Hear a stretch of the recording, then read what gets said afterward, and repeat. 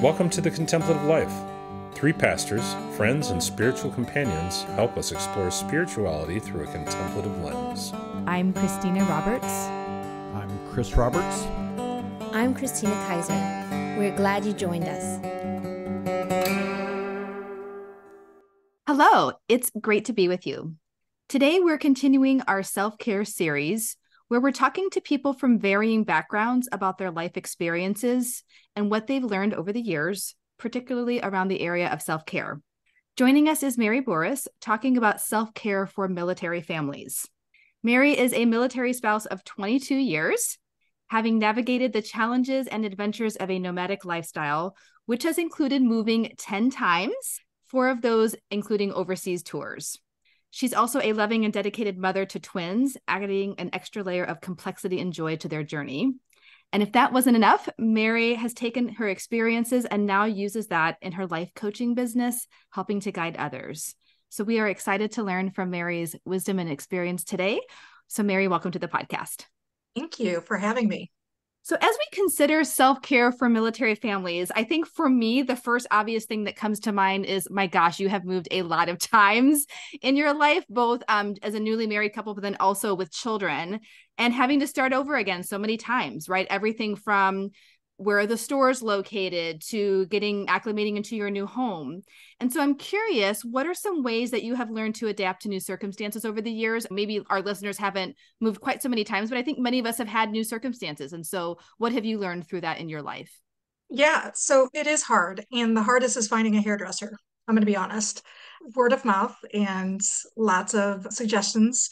But I would say it is really hard. And when we first got married 22 years ago and we started, it definitely was a struggle to move and to fit in. It was something that I had never done. I went to college in my hometown. I never lived in the dorm or anything. Moving for the first time, it took a toll on me. And I didn't want to admit it because I think that women in general want to be strong. And it was very hard for me to say that I needed help. And I think that is a huge part of self-care is admitting that you can't do it all and you don't need to do it all. And with each move, I mentally prepare myself, knowing that it is going to be a challenge and it is going to be like a good 6 months before I really feel like I'm in the groove.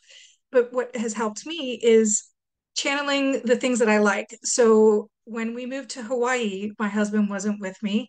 And that was a challenge in itself, not knowing anyone. And I looked for a softball team. And I just looked in the newspaper and found a softball team, and it turned out to be amazing. It was other spouses. And these have turned into friends that have lasted the entire time that we've been in the military. Another thing that I looked for was book clubs. And for the military, we're lucky and not so lucky because it can be a blessing and a curse, but we have spouse clubs. And that's a great way for us to meet new people who are sharing the similar struggles that we have every day. As I'm listening to you talk, I'm thinking of my husband's sister's best friend who also married into this like military family experience. And so some of their stories go through my head as well.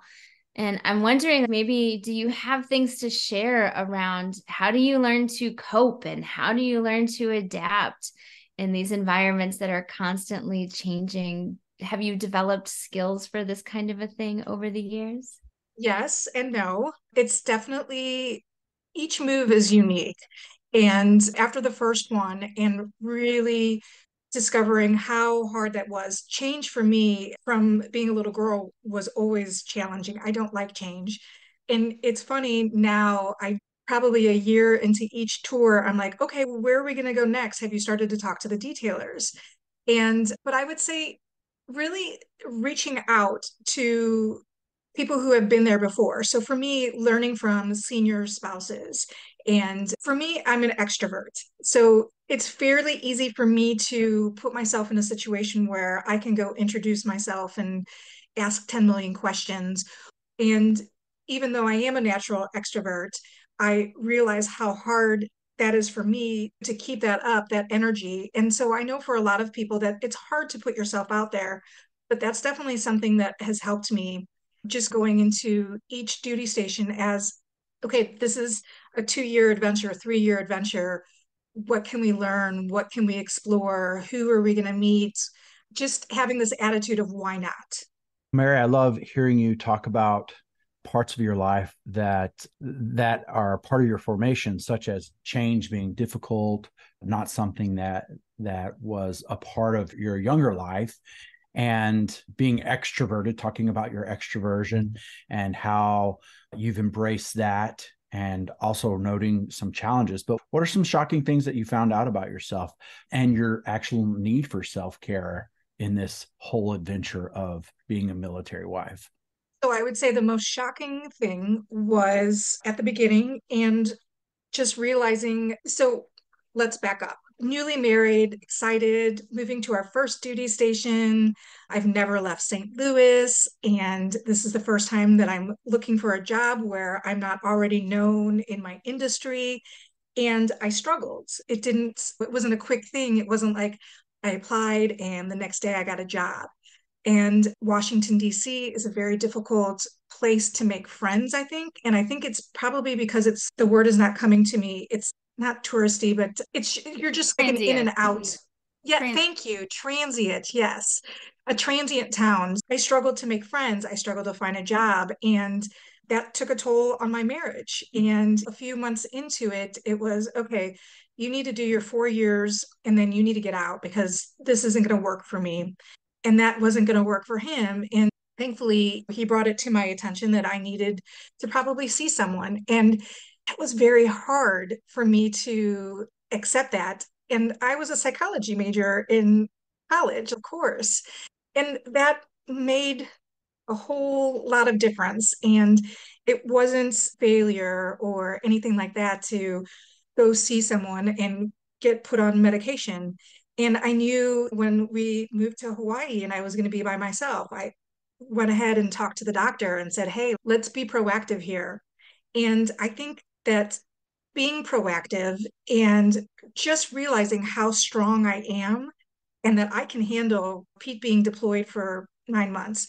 I can handle the kids on my own. It may suck at certain times, but I can do this. And I think that's not necessarily surprising, but just reaffirming.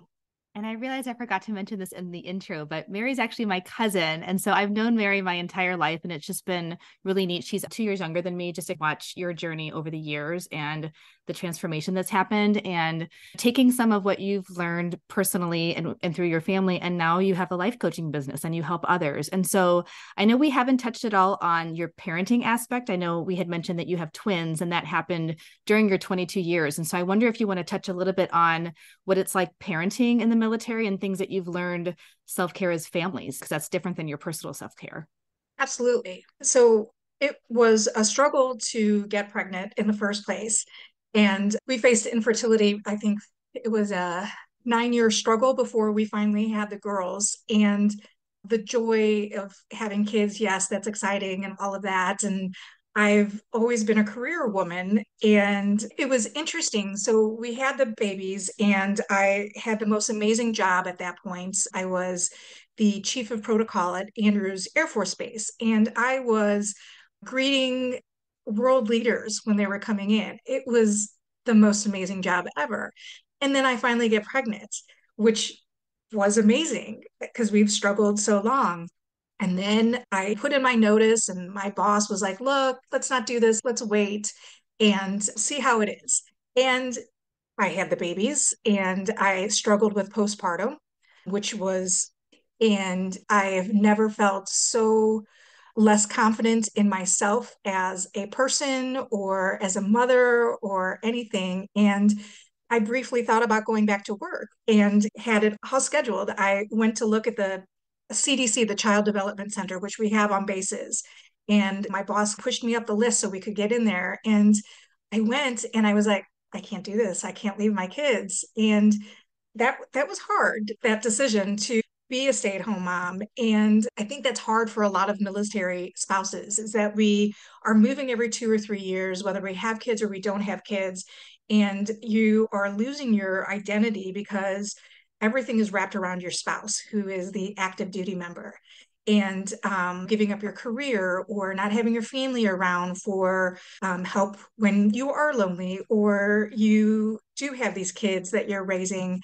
So that was really difficult. And I would say Pete, my husband, were really a great team when we had those babies. And which is huge. And I see so many people who don't necessarily have that luxury of a hands-on dad.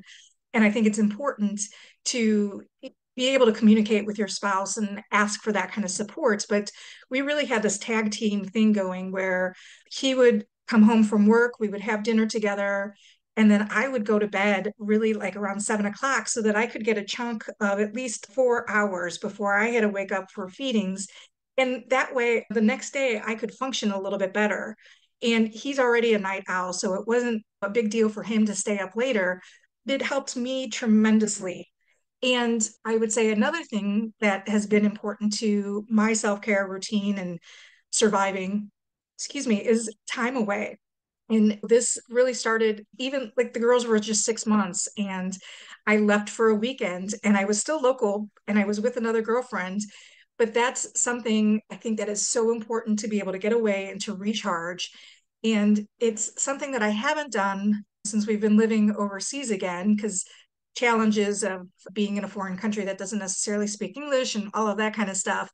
But it's something that I would even do without a friend. I would just go to a hotel once a quarter, maybe locally, and binge whatever I wanted to watch and read whatever I wanted to. One time it was like right before Christmas, and I even brought my Cricut machine with me to make presents for everybody. But I think it's just really important to take that time for yourself. These are all so helpful, and probably helpful even beyond, do I have that same story of being a military family? Like, don't we all need connections in our lives and time for ourselves and all of this? So thank you for sharing all of these little tidbits of your story. I'm wondering, if you looked backwards, is there something you would want your younger self to know? Are there things that you would want to tell yourself if you could go back? It's all going to be okay. Again, change wasn't a big thing for me when I was growing up. And you can't get any more different than marrying someone in the military. And for someone who knew nothing about the military, I thought we were going to be poor.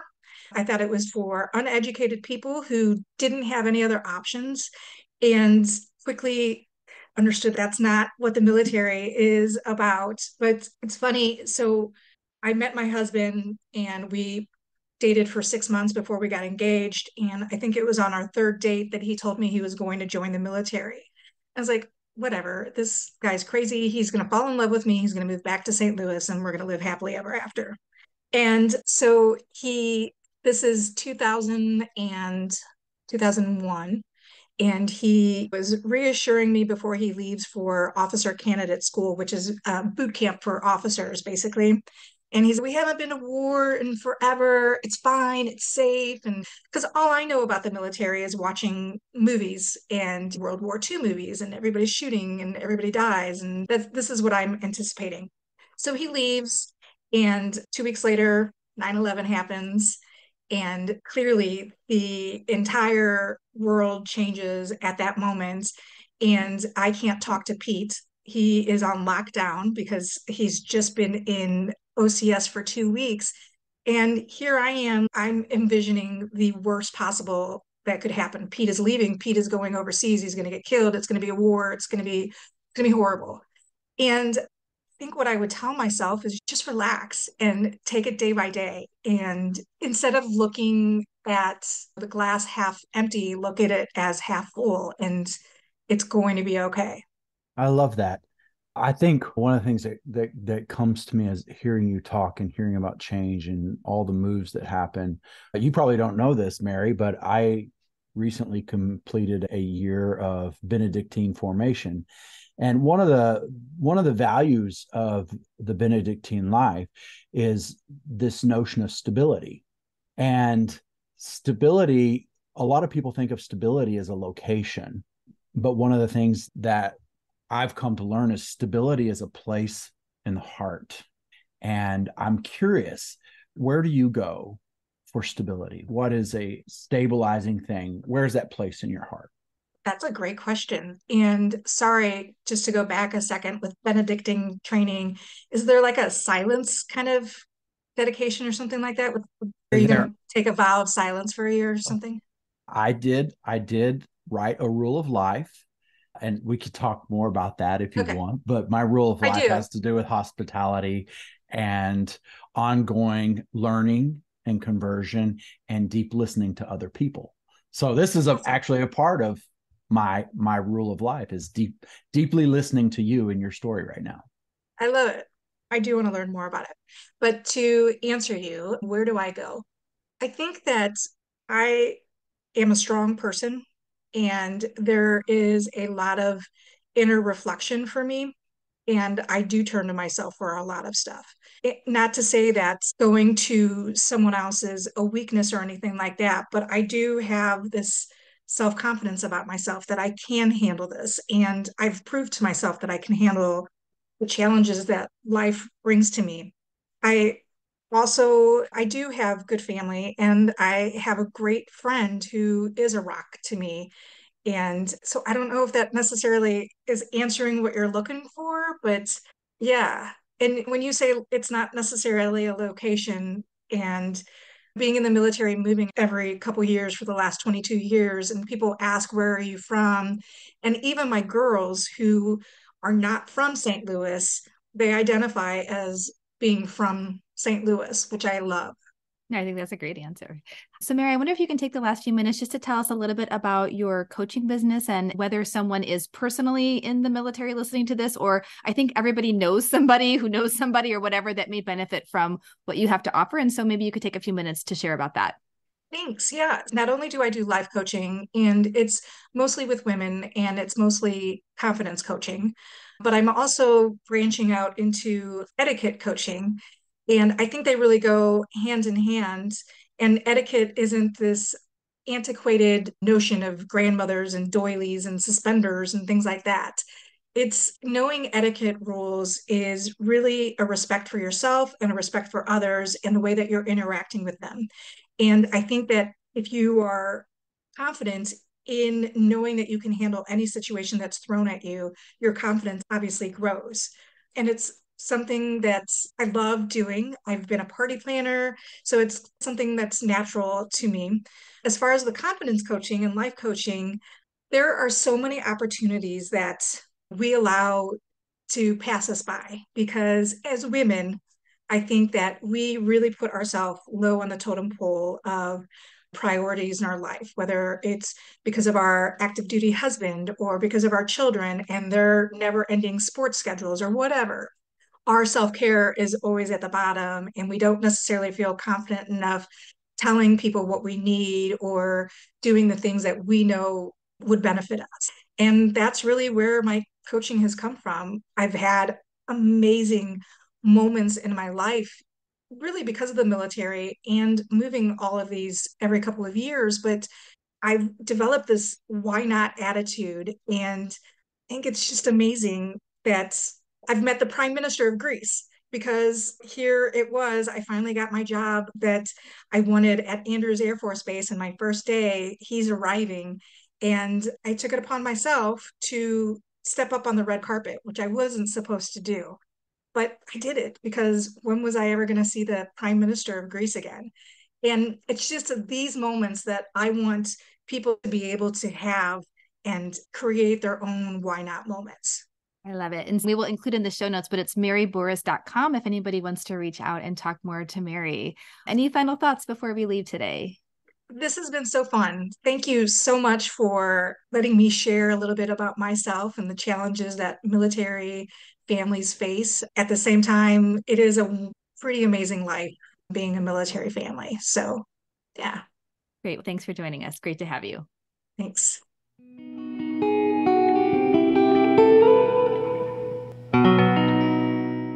And now is the part of the podcast where we talk about what we are into. So, what are we into, my friends?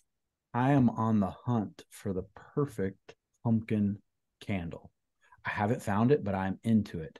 So my go-to store is out of them, which I'm super bummed about, but I am not going to be deterred. I'm on the hunt for the perfect pumpkin candle. I wish you well in your pumpkin candle hunting. I am into celebrating that I turned in the first draft of my doctoral project yesterday. So it's been a long time coming. There's 3 phases to this thing, and even though they finished at the end of August, it was like a month and a half of, okay, what does it all mean? And then writing it, and then figuring out how to make tables of contents and appendixes. And so it's in, and now it's in somebody else's hands, and they can tell me what they want from me, but I can sleep soundly as I did last night. So that is what I am into. I love it. And by the time this goes live, you will hopefully be Dr. Christina Kaiser, which is so fun. We will have a second celebration. I am into frequent flyer hacks. I every now and again will get into all of the frequent flyer credit cards and hacks and bonus miles, and I am loving it. Like you do this, and then there's all these like windows. If you spend X amount between now and this month, you get like 10,000 bonus. And so I'm all into it. Chris just had a trip that cost him $11 because you have to pay the taxes, and I'm looking forward to some other fun trips. So I am all into frequent flyer travel hacks. Well, it was great to be with you. And until next time, make it a great week. If you enjoy listening to the podcast, we invite you to stay connected by signing up for our Foundry Spiritual Center newsletter, where you can learn about even more programs and offerings. You'll find a link to subscribe in the show notes, or visit us anytime at foundrysc.com. Thanks again for being with us. We hope you have a great week.